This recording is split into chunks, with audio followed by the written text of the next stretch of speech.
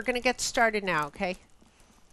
Hi, my name is Jane Gordon. I'm a jewelry designer, and I'm here to show you Jane's super easy technique for stringing pearls.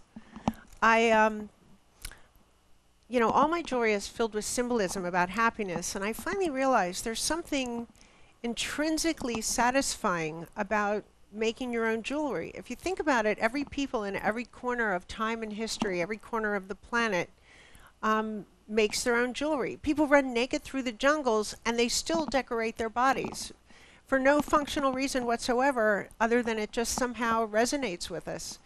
So I realized making jewelry makes people happy, and since that's what my work is about, I decided to teach it. And the classic technique of stringing pearls is very, very difficult. I'm going to show that to you very quickly here. What you need to string pearls is some kind of thread, and we'll talk about the different types later on. You need some kind of a needle, something to actually put together pearls or beads, gemstones, wood, whatever you want to use. You'll need a clasp. I use French wire, and I will explain that to you later on. If you're me, you also need glasses and hearing aid batteries, lipstick, and some water, but that's maybe just me. Now the classic technique, what you do is, now this is easier when there's better light, so I can find the hole in the pearl. Oh goodness. Don't worry, where we have the table, there's much better light. I cannot find the holes in these pearls. Ah, there we go. All right, classic technique, what we do is you put one pearl on the thread, and then you tie a knot. To tie the knot, you just tie it, but then how do you get this knot so it's very, very close to the next pearl? Well, what you do is you take a little tweezer and you put the tweezer on the thread right next to the pearl. You pull the knot tight. If it doesn't go tight enough, then you separate these threads and give it a little tug, and then you do the next one. It's extremely cumbersome, and it's difficult to learn. If you do a whole strand and you've got, I did once, it was my first or second year, I had strung it was about like 48 inches of pearls for a lariat, and there was one place in about the center that had maybe a 1/16 of an inch that was an extra, and as much as I wanted to ignore it, it just looked terrible, so I had to take the whole thing apart, cut in between every little pearl, do this, what I'm doing here. Is there any way we can get more lights? I had to, oh my God, this is crazy. Pardon? Yeah, it's just really, I'm really having trouble finding the holes in these. We tried waiting. And you've got it, so you've got to tug all the little threads out. I just can't see. All right, and you got to start over. So what I'm going to do here while I'm searching for the holes is give you a little talk about the materials. People often ask, pardon? The needle is, you asked about what kind of needle to use? The needle that you use for threading, this is called a flex needle. It's not really a needle. It's a piece of twisted wire. And if you see, I can poke myself right in the face with it, and it just bends. It's got a very, very large eye, so it's very easy to get the thread into the needle. And because it's so soft, as soon as you put the needle through the very first pearl, the hole just collapses down, and then you just string the rest of your pearls. People ask a lot whether or not they're reusable. I suppose you can, but every time you try to reuse it, you're going to just stress out the needle a little bit, and you don't want it to break in the middle of a strand. They aren't particularly expensive, so I would just say go ahead and use a fresh one every time. Um, so now, as I said, I didn't like the technique, the classic technique that people always use, stringing pearls. It takes years to learn to do well. And it hurt my neck and my back. When I'd be sitting hunched over the beadboard, it was just really uncomfortable. So I developed a way of stringing that's really easy. It's really easy. I didn't develop it for teaching. I just developed it because I like to sit back, put my feet up. I can even walk around and talk on the phone as long as I have a headphone in. I can watch movies. I just stretch myself out and I do Jane's super easy, perfect technique for stringing.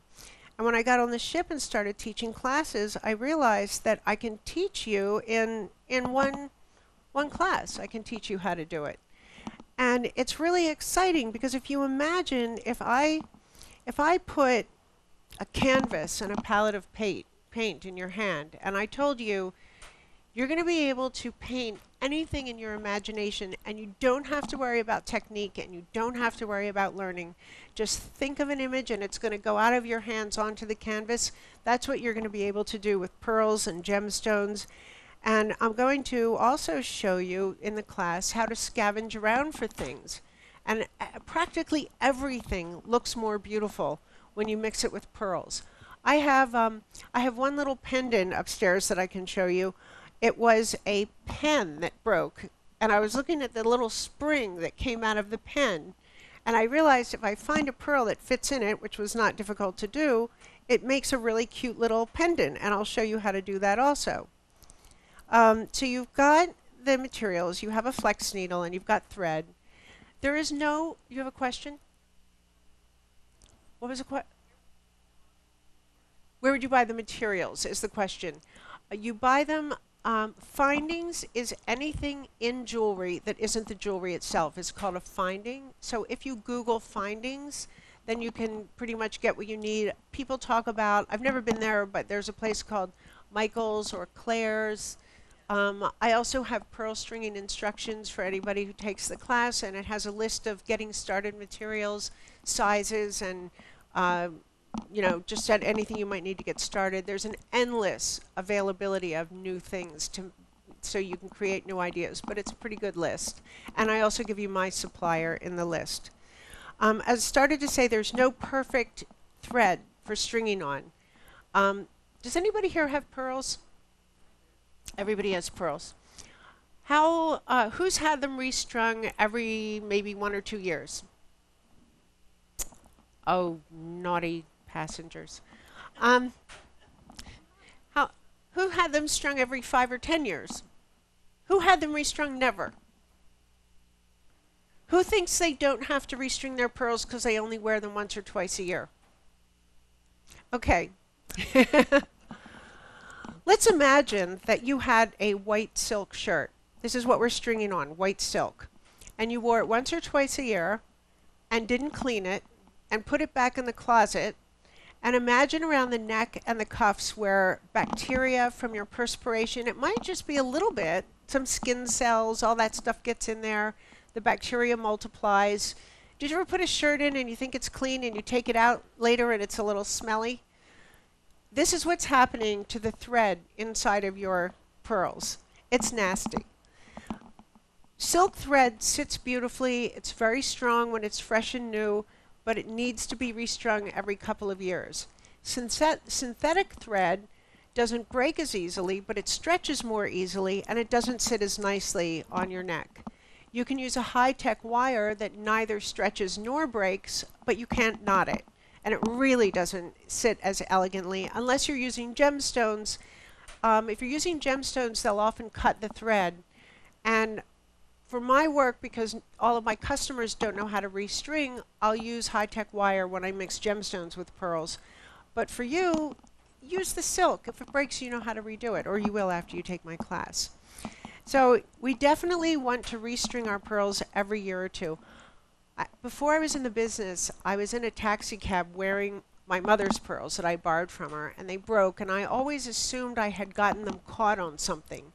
And I thought I'd picked up all the pieces. I had them restrung. I gave them back to my mom. She couldn't get them around her neck. And I never really thought about it, but I didn't know what happened. Some time ago, I was looking at some pearls in my collection. No one had ever worn them, but they looked tired. So I took them to restring them, and while I was trying to cut them apart, they were falling apart in my hand. The thread had actually disintegrated. I don't know if it's from the salt air or just from sitting around on, display forms, but it was it sort of explained what had happened to my mom's pearls. So restringing your pearls, people say, aren't I going to hurt them if I'm new at this and I don't know how? Even if you don't change the clasp or update the look or anything, just restringing them is going to make them look fresh and new. Handling them, the oils in your hands and your neck are very good for the pearls, and the clean thread, it's going to be good for them. You cannot hurt your pearls with thread and a flex needle. You're only going to take good care of them. Pardon? Am I going to put the clasp on? Do you have faith in me?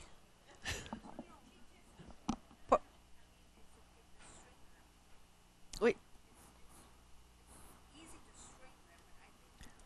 No, I'm going to show you how to do everything. I'm going to show you how to thread them, how to put the clasp, how to do all the knots, and how to finish it up. And then later on, if you want to learn how to make earrings, I'll show you how to make earrings, pendants. If you have an idea for something to make and I haven't made it before, I'll sit and figure it out with you. We're going to make a lot of different things here, but the first thing we're going to learn is the super easy stringing pearls technique. So the key to my technique is the first thing I do is I put the entire strand on before I do anything else. Then I put a little piece of French wire, which you can't see from where you are. It comes in a bag like this. I cut it into small pieces. I thread it onto the thread, and it's like a tiny, tiny little slinky. What it's going to do is wrap around the clasp and protect the clasp from rubbing directly on the thread, because that's the place the pearls are most likely to break first. This way, it's going through the little slinky. On top of that, it looks very elegant. It's got a really nice finish, as if you soldered a little ring onto it. The next thing I'm going to do is put the clasp. Now I'm going to bring the first pearl and the French wire and the clasp just about to the middle of the thread. And I'm going to go around the French wire through the first pearl. Now if I can do this with my bad eyesight in the dark, I think anybody can do it. And I pull this back, okay? Now watch how easy this is to tie a knot. Boom. So it's just, and then all you do is you sit back, you relax, put your feet up.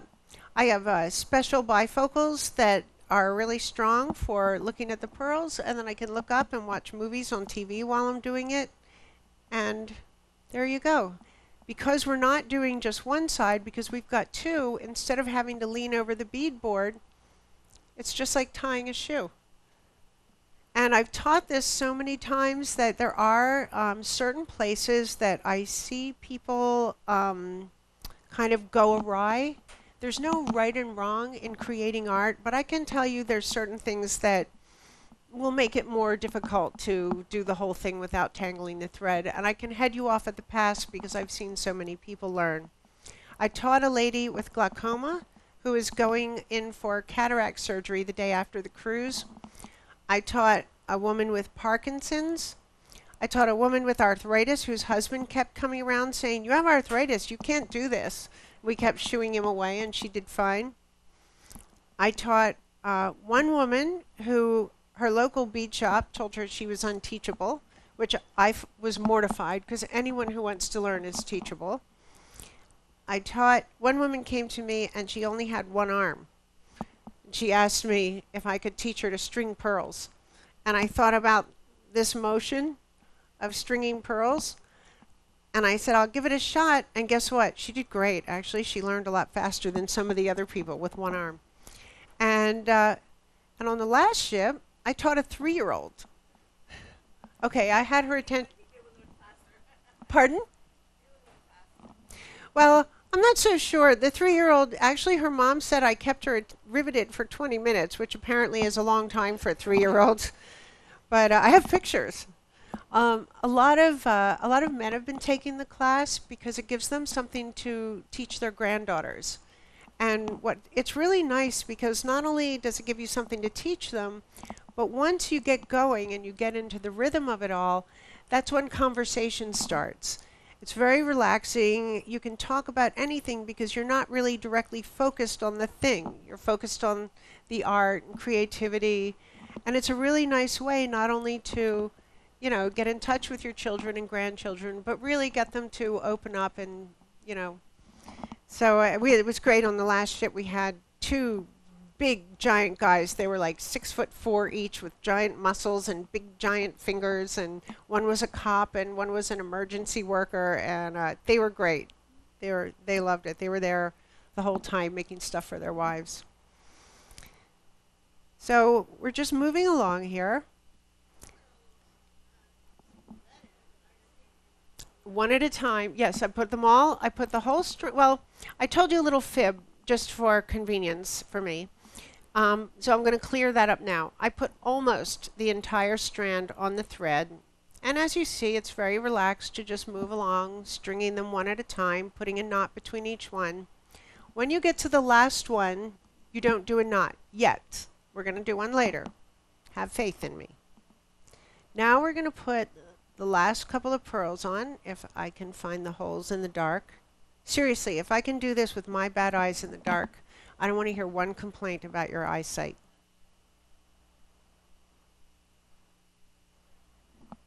Was there a question? I taught myself. I went to a pearl stringing class at Gemological Institute, which, by the way, cost me $650. So I went to a class and they taught me the way I showed you at first, the real difficult way. And I did it that way for a while, but as I said, I just didn't like it. So I taught myself this easier way. I don't follow instructions very well, so I'm kind of used to teaching myself things. I put the last few pearls on. Now, if you've done a whole necklace, and let's say you're doing a pattern, one of the advantages of putting the whole necklace on before you do the knots is you can see if the length is right. You can see if you like the look of it. Sometimes I'll put the whole thing on the thread and realize that I need maybe 2 little rondelles in the center to set a centerpiece off, or 2 tiny pearls, or something that sets it apart. And it's so much easier to take these off before you do all the knots than if you've done the whole necklace and then you realize that you've made a mistake. At this point on the end, I tell people 3 pearls, but you have to remember, I'm an artist. I don't care about numbers. By 3, I mean 2, 5, 7, 10, whatever you want to do. You might realize it's too short, too long, and you can change it around here. So I put the last several on. I'm going to right now. I've got the French wire. Now I'm going to take the other side of my clasp.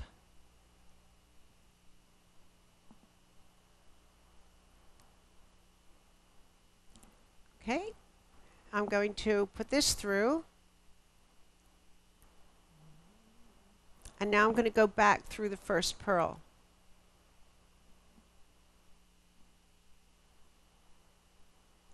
Bringing the clasp, bringing the French wire. Embarrass me. And we just bring this up into place. The French wire has now wrapped around the other side of the clasp. And now I'm just going to tie a knot in between these first 2 pearls. And now, however many you have, if you have 3, 5, whatever number you have, you just work backwards until, I will show you in a moment. What's going to happen is the very beginning of your thread is going to be right next to the very end of your thread. And I cannot see a thing here. Are there any questions so far? There we go. See, the beginning of the thread is right next to the end of the thread. All you do is tie a knot. I do a double knot here, or I'll show you how to do a surgeon's knot. You take, I don't have my glue with me, but you take a very, very high-tech glue. It's called clear nail polish. You put it a little dab on the thread, rub it into the thread, rub it off of the pearls, clip the thread. Do not clip the thread so close that you clip the whole thing in half. As many times as I say that, I do it from time to time. And then you have your necklace. And I'll pass this around so you can look very closely. You'll see the French wire. I use gold color French wire on a silver color clasp so that you can see the difference. And you can have a look at this right at the beginning and the end. You don't have to worry if you don't remember every detail, because I'll show you again when we do the class. Does anyone have any questions? Yes, the French wire comes in a pack. It comes in one long string. And what I do is I cut it in tiny little segments. And then you use that to wrap around the clasp. And I'll explain to you when you do the class about all the different sizes and the colors and the materials. The French wire, she asked, what is the French wire? French wire is a little piece of metal, like a tiny slinky, that goes over the thread and wraps around the clasp in the beginning and the end of the necklace, and it protects the thread from the place where it rubs on the metal of the clasp, because that's the place it's likely to break first. It also gives a more elegant finished look, and it's just a nicer way of doing than a bead cap. Does anybody want an overview of pearls in general? I get a lot of questions about pearls. Do you guys have a few minutes? Pardon? Okay. Originally, everybody knows where a pearl comes from.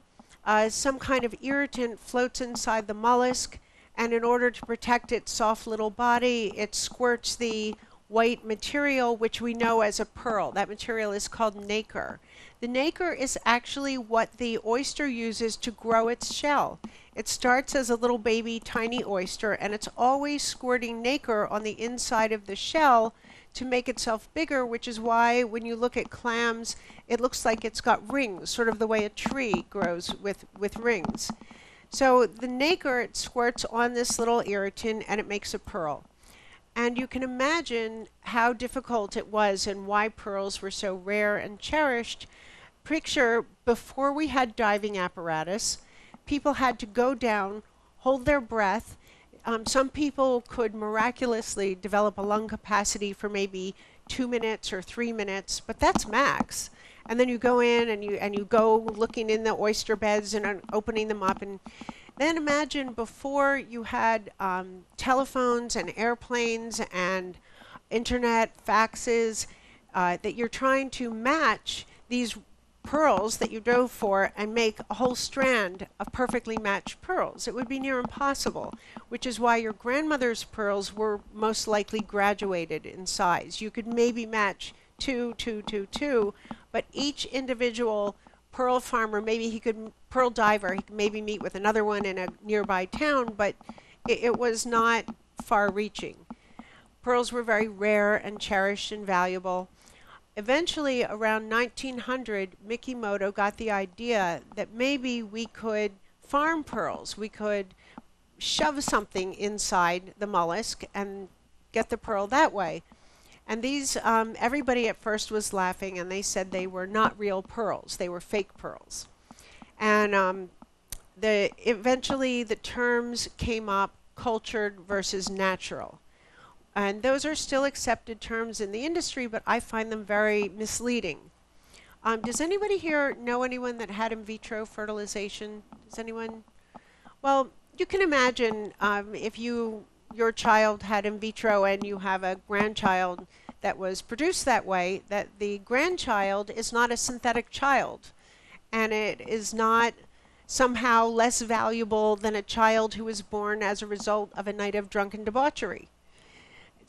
Likewise, the cultured pearls are absolutely every bit as valuable as pearls that are found randomly in the ocean, which are called natural pearls.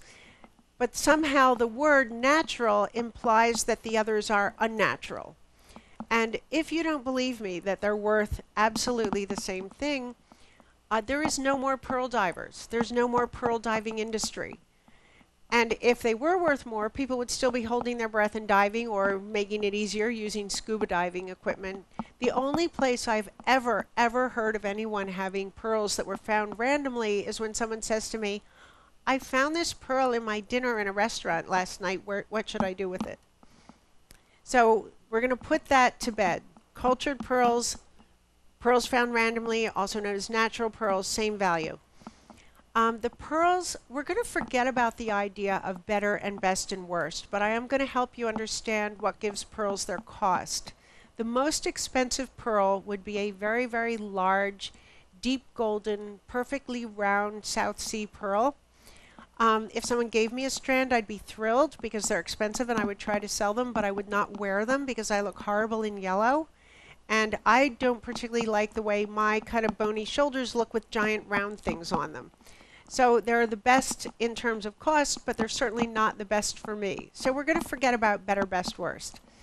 The most expensive pearls are South Sea pearls, then Tahitian, then the Japanese Akoya pearls, then Chinese pearls. And there's a couple of reasons for that. I'm also going to tell you the difference in the look. The South Sea pearls are either pale yellow to deep golden or a very silvery white. It's a kind of a different white than the other pearls, the other white pearls you'll see. The Tahitian pearls are known as black pearls, and they're various shades of gray. And the shades can be teal, yellow, pink, lots and lots of shades, but they're all grayish with these different over and undertones. They come from what's called a black-lipped oyster, but I do not know if the lips make the pearls black or if the same thing that makes the lips black makes the pearls black. I don't know. In the South Sea pearls and the Tahitian pearls, they can only put one nucleus, one irritant per mollusk. In the Japanese pearls, they can put about 7 per mollusk. The Chinese pearls, they can grow about 50 per mollusk. Not only are they growing more per mollusk, but they grow them faster. It may be what takes the Japanese 7 years to make, the Chinese can make the same size in like 3 years or a year and a half. So they're also using a tiny, tiny nucleus rather than a large bead. So the Chinese pearls they're hardier, they're thicker. If you're using them for a bracelet and they're going to knock around, Chinese pearls I find more functional. They're growing more, they're growing them quicker. Now the Japanese are the Akoya pearls that your grandmother probably had. The Chinese, I don't know exactly when they started farming pearls. At first they looked like Rice Krispies. You guys remember those? And everybody kind of laughed and thought they were fun. They had the beauty of pearls. They reflect off everybody's skin. Pearls make everyone look healthier. If you're very, very, very white, they bring out the rosiness in your face. If you're tan, anything white against tan looks great. Pearls look beautiful in everyone, but people said, well, the Chinese don't know how to make round pearls. Then the Chinese went ahead and they made round pearls, and everyone said the Chinese don't know how to make shiny pearls. And then they made round shiny pearls. And even when I came into the business about 2001, people were telling me, well, the Chinese don't know how to make big round shiny pearls. And guess what? Now they can make big round shiny pearls. Chinese can make everything. Watch out. Chinese are making everything. So when you come up to my class, I can break everybody down in smaller groups, and everyone's heard the concepts that the thing that gives pearls their cost is the size, the shape, the luster, the surface area, and when you get to a whole strand, also the matching. But those are just concepts. It's like I can show you a glass of Coke and a glass of Dr. Pepper, and I can describe to you all day long the difference in the taste. But until you actually taste them, you won't really get it. But the second you taste them, you say, okay, I know, and you'll know forever. So what I'm going to do is every C day at 10 and 3, I'm going to lay out hundreds of strands of pearls, and I'm going to, if you give me a half an hour of your time, I will pass the pearls around, put them in your hands, and show you group by group what you're looking for when you're in a pearl store, when you're buying pearls, and what gives them the different price. And then you can decide yourself where the trade-off is. If you have someone who's watching your house or watering your plants or feeding your cat, It's a lovely gift to give them a strand of pearls. You can buy some for 50, 60, $70. Maybe you notice that this person likes to wear blue a lot. You could put one blue bead in the center, and you've not only given them something that you made, but you've actually said, hey, I took my time to think about you and understand what you would like, and I've made this just for you. It's a lovely gift. It's nicer than saying, I found this on a table outside the ship somewhere. Nobody's going to look at them and roll them around and say, these aren't really perfect enough. If you have, if you don't have a kid going into college that you're trying to figure out how to pay for and you can afford them, you might want to treat yourself to one perfect strand of small round pearls. It's sort of like seeing a woman in a Chanel suit. You don't know it's a Chanel suit or how many stitches per inches the seam have, how far the seams are turned out, if the lining is sewn or glued, or the fabric cut on the bias, or the thread count. You don't know all those things, but the woman just looks like such an elegant woman. And that's what a perfect strand of pearls does. Me personally, I like the most unusual shape of pearls. You can see the earrings and the necklace I'm wearing. I just love these, that everyone is individual. Some people call them misshapen or malformed, but I think they're perfect. Just like people. I think the best people are covered with scars. Heaven knows I am. It gives us character and it gives us interest. Yes, these are absolutely, I have these for sale also. They're just completely natural formed pearls. Well, I mean, they're on a farm, but they just come out all sorts of crazy shapes. Does anybody, we're going to have to close up pretty soon, but does anybody have any questions before we go?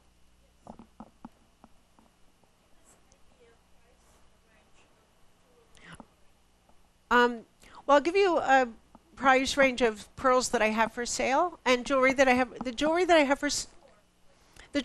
have for sale ranges from $20 to 20,000. And the pearls, the loose pearls that I have for sale, in my jewelry that I've made already, I work in 18 karat gold with diamonds, but I also work in silver and gold plate. And if anybody ever loves a design and they don't have the money or they don't want to spend the money, I'm happy to make it for you with CZs or white sapphires instead of diamonds. You never have to worry about money with me. We'll find a way to make you happy. Likewise, the pearls that I have for sale range from about $50 a strand up to, I think, maybe 6,000 for a strand. What was the question? Can I? Oh, yes. You can take loose pearls in duty free. This is a kind of funny edge here because if it's my jewelry that I made is American goods returned, and I sign an affidavit to that fact that you don't have to pay any duty. It doesn't go towards your $800. But now I'm bringing loose pearls, and then you don't bring them into another country, so it's not made in another country. They're made at sea in international territory by you, who is a person of your own country, and you bring them back to your own country. And I actually consulted a lawyer on whether or not there's duty to be paid on this, and he said, how would I know? And he's one of the top import-export lawyers in the country. So I think I see people waiting, and I think I have to wrap this up. My first class is at 3 o'clock. So if you guys want to learn more, did you have a quick question? Oh, outside the jewelry shop, in between Mirabella and the main jewelry shop where I set up my display, you're going to see that I have a table set up. Or for those of you who are watching this at another time on another ship, just come to the jewelry store and ask. But come to the jewelry store and they'll show you where. And at 3 o'clock, I'm going to show you, put the pearls in your hands, 10 and 3 every sea day. And then once you picked out which pearls you want to make, then you can just come and go as you want. And if it's not my regular hours, just let me know and I'll arrange to meet you there.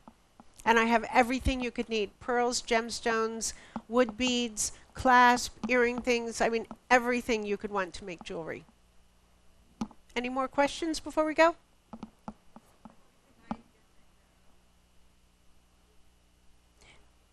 If you want to, if you don't want to buy anything from me and you want to buy pearls somewhere else, then it's a $75 class fee. You may as well buy $75 worth of stuff. It's a better deal for you. Worse for me, but better for you.